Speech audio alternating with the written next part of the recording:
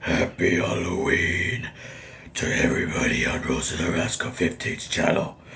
It is I. Rosy! Hey everybody, what's up? Rosy Rascal 15, and today I'm going to be reviewing a classic 1980s horror film. I'm going to be talking about, of course, as you can see by my shirt, and if you read the title, that's right, there's Ash from the Evil Dead series. I'm going to be talking about The Evil Dead, the original, the classic 1981 low-budget horror film, directed by Sam Raimi. It came out in 1981. Again, was made on a shoestring budget of $300,000.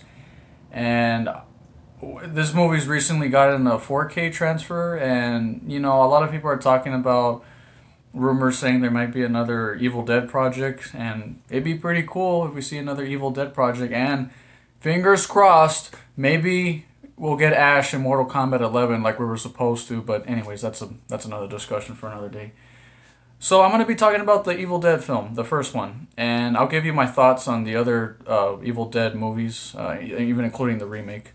But for now, we're just going to talk about the classic film Sam Raimi directed, and all I have to say is right now, if you haven't seen The Evil Dead, or you're in the month of October and you're kind of binging horror films, this is one you definitely don't want to skip. The original Evil Dead is a very, very well made, low budget film. And keep in mind, it is made on a very low budget. So before I get into the positives with why I love this film, because I do love this film, but I have to admit, there are some things that are, there's some issues with the film that I can't gloss over, even though I'm a big fan of the series. There's some stuff this movie series does that I gotta admit, it's got some flaws, but we'll get into them later.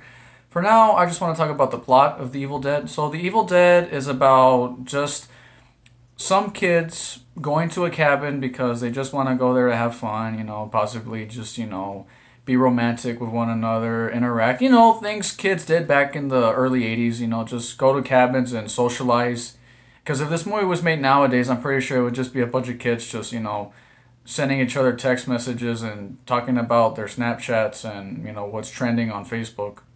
But I digress. That would have been the equivalent of it if it was made today.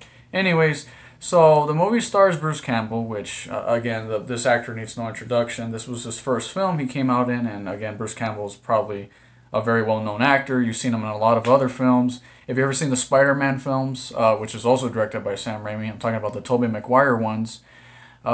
He makes cameos in those films because in real life he's actually best friends with the director. Bruce Campbell is a very very funny, all in the performance type of actor.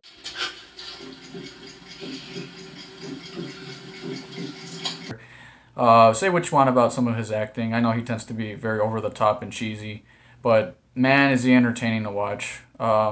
Anyways, so like I said, the plot of the film is that, 5 kids go to a cabin in the woods, and all of a sudden they decide to go down in the cellar of the cabin, and then they uncover a book, and apparently this book unleashes something evil in the woods, and now the whole group of kids are slowly getting attacked by this evil spirit, and it's up to Ash, which is the character on my shirt here, to stop the evil. All right, so that's the basic plot of the film. It's a very simple plot, by the way. It's like I don't need to go any deeper than that with the plot. I mean, it's literally just a very straightforward plot. Kids go to a cabin, find a book, it's evil, unleash the spirit, they have to vanquish the evil and survive the night. Okay, really, it's not the plot you're watching this film for. What you're really watching The Evil Dead for is the very well made, directing, atmosphere, tension, and of course Bruce Campbell himself. Now, I had to mention one thing about this film. Bruce Campbell in this film, or I'm just going to call him Ash because that's what he's called in the movie, or he's called Ashley actually, which is a girl's name. But even with a girl's name, he's still more manlier than you. Ash in the film is not the Ash that everybody thinks of. Ash in the first Evil Dead is a lot more of he's more of an everyday kind of guy. Because everybody thinks of Ash, they always think of, him spewing the one-liners and the chainsaw in his hand. That's not the Ash in this film. If anything, the Ash in this film is just a guy. He's just somebody trying to survive. In the film, he kind of acts scared, actually, when he sees the spirits possessing his friends, he actually acts more freaked out than anything. That seems hilarious, by the way. Anyway, so The Evil Dead, again, I don't know what else to say about this film other than it's got very good directing. The camera shots are very well done in the film. Sam Raimi did some really professional shots. I would compare this almost to John Carpenter's Halloween, which came out 2 years before this film, or 3 years actually. Not to mention they were both made on the same amount of money. They were both made with $300,000. With that film, you know, they all had to focus on like, okay, we have a very small budget. We're using no-name actors. We got to make this film good. So the director ended up making a very memorable film because he cared about the project he was making. You know, very well-made camera shots, memorable scares, and very good atmosphere, and just all around a very fun movie to watch. The Evil Dead is a very gory film, by the way. If you're gonna watch this film and you're kind of queasy, I don't recommend if you don't like gore, because this is a gory ass film. It's very gross. I mean, probably today, or actually not even. I was gonna say, by today's standards, it's not that violent. I mean, no, there's some scenes in this film that are still kind of gruesome.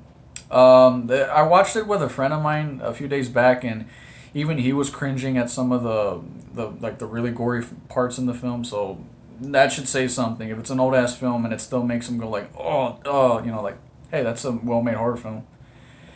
Anyways, I don't want to get into full spoilers. For those who haven't seen it, I really recommend you watch this film. It's very well made.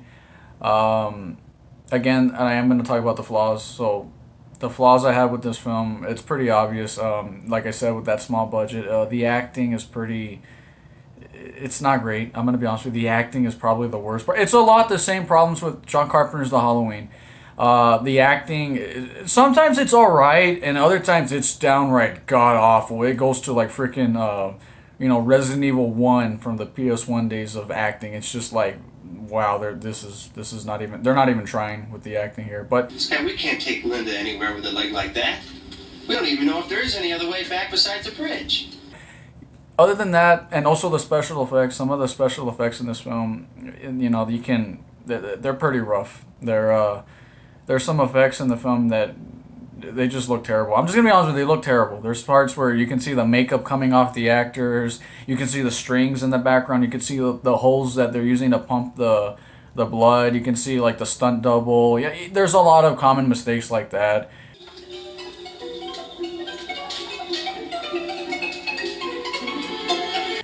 But that adds to the film, in my opinion. You kind of appreciate the cheesy effects because it kind of works with the film's tone, so it's not as bad as you think. You think it would ruin the film, like, oh god, these effects, oh god, this acting. But somehow it actually fits the tone of the film because for the most part, the film is kind of so crazy. It has no rules. It's so weird and random and eerie. And like I said, it's just an oddball of a horror film that the weird acting and the questionable effects kind of add to the charm. So in a weird way, it's both a positive and a negative. So Fight.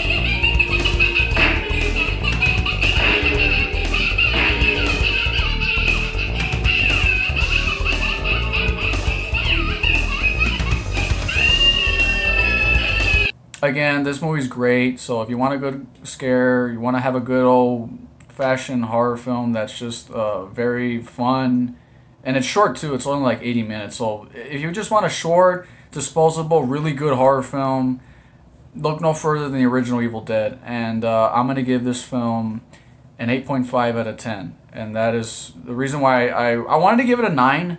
But honestly, it's kind of cheating because some of the effects just haven't aged well, and then some of the acting. But this movie was very well directed, and it's very well, shot. And the pure horror in this film is just really well done. Again, it's very well made. The sound wise, music wise, camera shot wise, performance wise, atmosphere wise, this movie was very well directed, despite some of the effects and despite some of the really bad acting. I really like this film. It's a really good horror film, and like I said, I'm gonna give it an 8.5 out of 10. My thoughts on the sequels. I'm going to go ahead and give Evil Dead 2 a 9 out of 10. I think it's actually better than the first film. Although it's not as scary as the first film, it's a lot more well made. I think it's a lot more, like, they kind of realized what kind of film The Evil Dead was going to be. It injected a little more comedy, and it's got a lot more action, and it's just funnier. And in my opinion, it's just more memorable than the first one, even because that's the version of Ash everyone thinks of. And Army of Darkness, I'm gonna give that one, and I know I'm gonna get shit for this. I'm gonna give it an 8 out of 10. I know some of you are like, "What, Rosie? Come on, give that like a 9."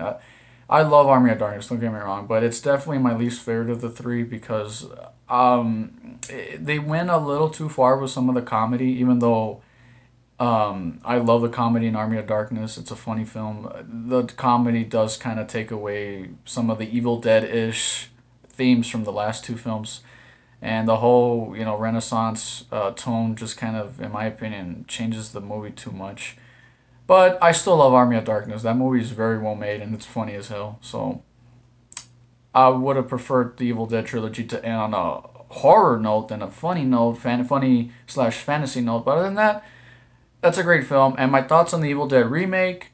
Surprisingly, I really like that film, but unfortunately, it lacks some of the humor, some of the, just some of that tone with the first film. The remake is a very good film, but it's kind of, I'm gonna get shit for this, but it kind of feels like most horror films. Like it really reminded me of The Cabin in the Woods, which isn't a good thing. It reminded me a lot of that film. And it's not a bad horror film. The Evil Dead remake is good. Honestly, I would give that one like a 7.5 out of 10. I think it's a good film, but it's got the problem with today's movies. It just feels like a modern horror film. It doesn't really feel like Evil Dead. It just feels like somebody imitating Evil Dead, and I don't mean that in a good way. But it's still a good horror film. So that's my thoughts. Oh, I'm pretty sure y'all are wondering what my thoughts are on the TV series. It's really good. I think as a TV series, it's really funny, and I'm glad they turned The Evil Dead back into a horror franchise with that TV series. I actually think it's a good TV series, and I do recommend it, and I would give the TV series as a whole probably like an 8.5 out of 10 as well. I think that's another great show. My only complaint is that I wish that they didn't cancel the show. Unfortunately, they canceled it, so oh well. Anyways, I'm getting far distracted with the amount of Evil Dead projects. So that's my review for the first Evil Dead. Great film. Go out and check it out, everybody. You're going to enjoy it. Trust me. It's a great horror film. I'll see you guys on the next Rosy the Rascal 15 video. And have a scary time, everybody. And enjoy your Halloween.